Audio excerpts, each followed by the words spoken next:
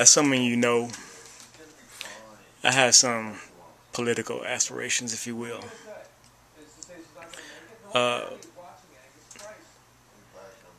But I know in truth that, for one, people aren't ready for the truth. I'm talking about you.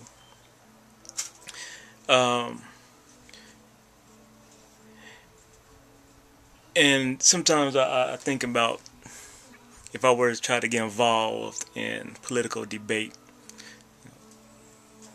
go to some places, go to like Iowa. It's Iowa, right? Not Idaho, Iowa. Over here where they traditionally have, when people are initially getting in, putting their name into the race and thinking about running for president and whatnot. And it seemed like I can do posse confront some people. But as I sat here and thought about it, what's up, baby?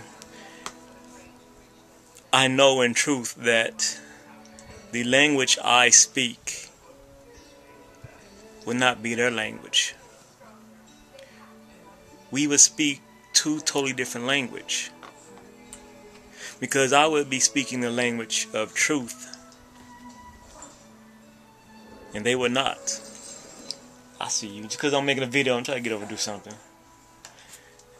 They would be speaking the language of half-truths, of,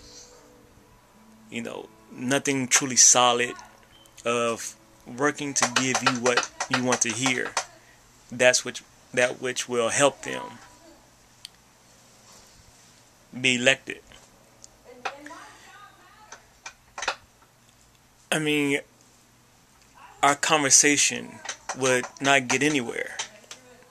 It would dissolve into what? But really it would dissolve into truth. They wouldn't admit and face truth.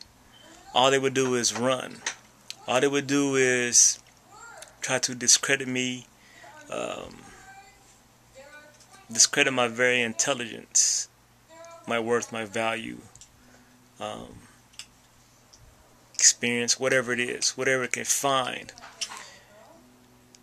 Now, they may be able to do some of this in truth, but that which they could not discredit, devalue, is truth.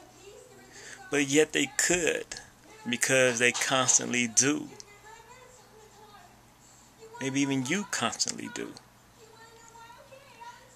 The very fact that you constantly and consistently elect the same type of officials within the same government system, and yet you complain, and yet you accept what it is they tell you, and yet you know the truth of the political system, ultimately speaking about you. About all you. Yes?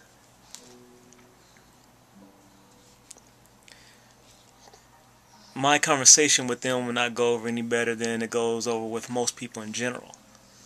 Because as I speak truth, it brings out bad things to the people who don't want truth. Speaking truth brings out truth. But if you don't want truth, if you don't see truth, if you don't want to hear truth, if you don't believe in truth, if you don't love truth with all your heart, soul, mind, and strength, well then it turns all bad.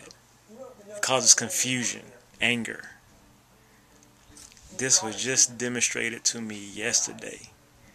If you speak the language of truth to people,